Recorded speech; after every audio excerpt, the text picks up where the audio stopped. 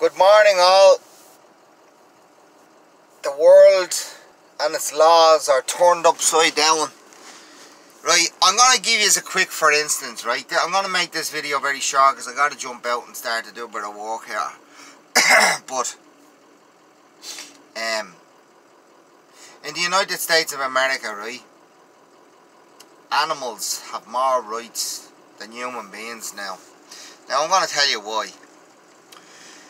Now, there's a law against the symbol of America, which would be the American eagle, or the eagle, right? The bald eagle, not the American eagle, but the bald eagle, right? If you kill a bald eagle, it's like $250,000 fine and a maximum of up to 10 years maybe, or 5 years in prison. It's one or the other.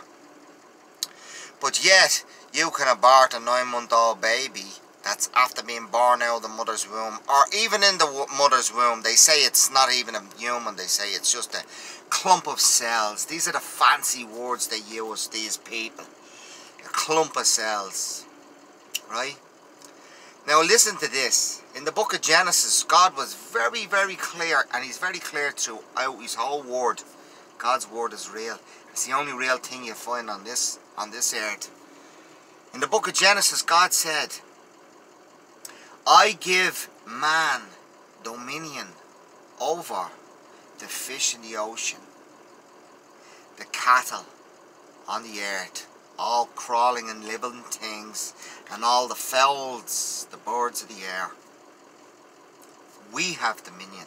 But yet now, the rulers of this world are giving the animals dominion over us.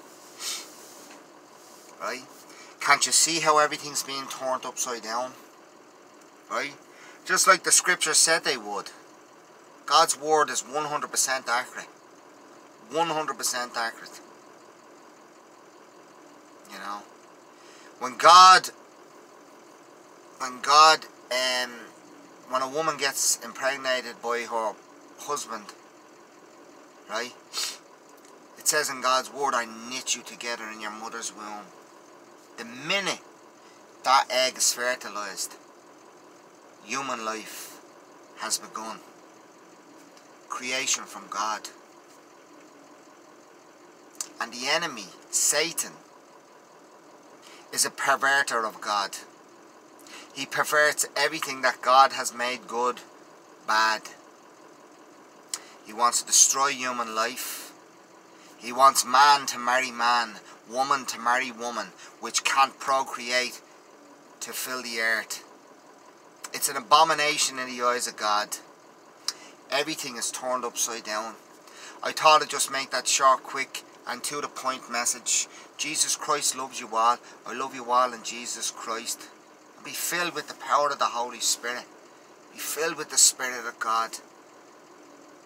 You know, we are living in the end of days, there's no doubt about that. You look around, the world is in chaos. But we are filled with the Holy Spirit of God. We are the light of the world. We are the salt of the earth. We have overcome the darkness through Jesus Christ. He who is in us is greater than he who is in the world. God bless you all. I plead the precious blood of Jesus Christ upon you all. Be filled with the Holy Spirit. God bless you. I love you all.